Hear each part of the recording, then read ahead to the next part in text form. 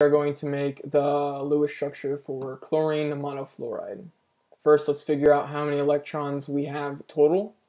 By looking at the periodic table, we can see that chlorine and fluorine both reside in group 7, so we have a total of 14 valence electrons.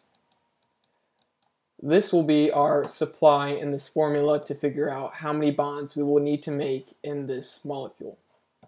So the demand would be to satisfy the octet rule on both atoms. So 8 plus 8 is 16.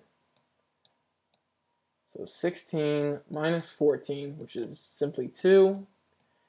Divide that by 2, and we figure out our total bonds will be 1.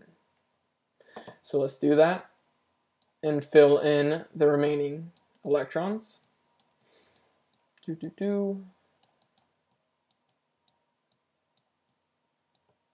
That looks horrible. But anyways, we can see that 2, 4, 6, 8, 10, 12, 14, which was how many valence electrons we have, and it satisfies the octet rule. We have 8 on here, 8 on here, because we are sharing these 2 electrons in here. But first, let's figure out our formal charge.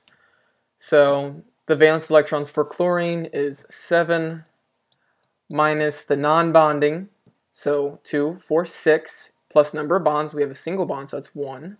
So 6 plus 1. And we're subtracting 7, so that's just going to be 0. So let's check fluorine. We have 7 valence electrons once again. Non-bonding, 2, 4, 6, plus number of bonds. We have a single bond, so 7. 7 minus 7, 0. So we also have a 0 formal charge. So this will be our correct Lewis structure.